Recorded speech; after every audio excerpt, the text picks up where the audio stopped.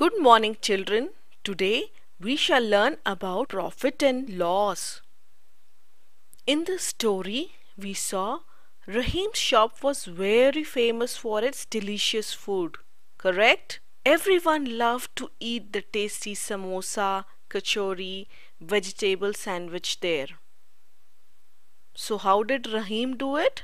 Raheem bought vegetables and bread from the market and made tasty sandwiches from it. He sold the sandwiches to make money or to earn money.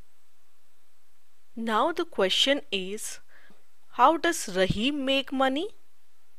Raheem spends money and then earns it back by selling sandwiches. Next day, he has to buy vegetables, bread again from that money to make more sandwiches.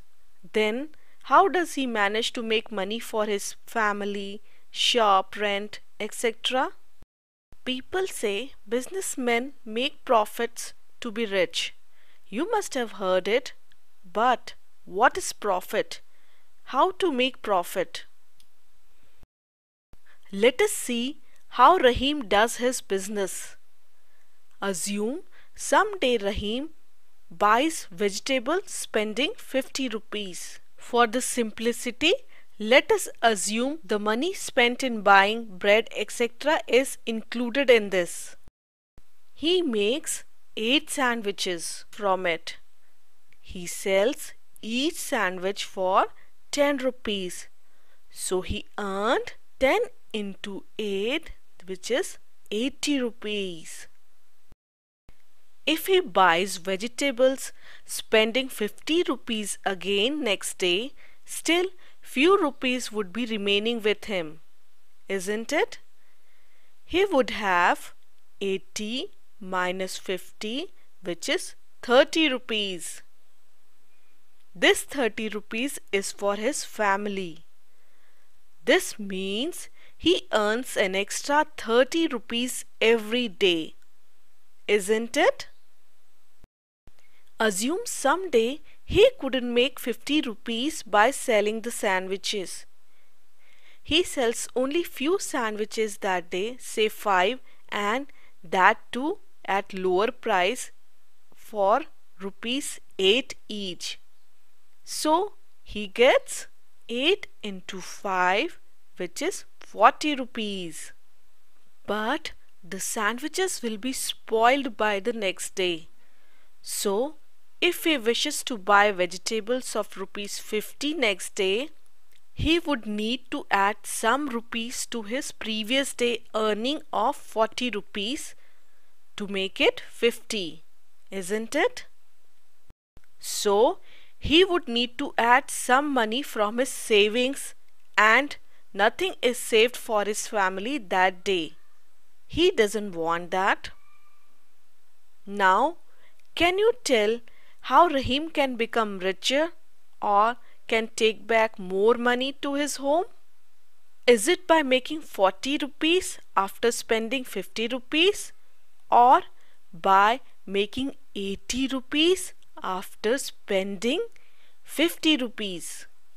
Yes, by making 80 rupees after spending 50 rupees.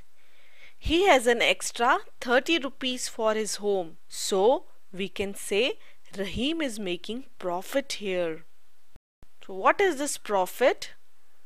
When a businessman makes more money by spending less money, we can say he has made profit.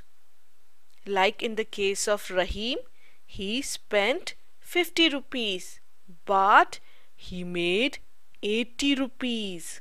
So he earned 30 rupees, which is his profit. Let us see how Raheem makes profit. Raheem buys some vegetables and it costs him some amount. So we call that price as the cost price. Here the cost price is 50 rupees. Then, using the vegetables, he sells sandwiches to earn money. As he is selling, we can call the price at which he is selling the selling price. the selling price of one sandwich is 10 rupees. So the selling price of 8 sandwiches is 80 rupees. Raheem makes profit by making 80 rupees after spending 50 rupees.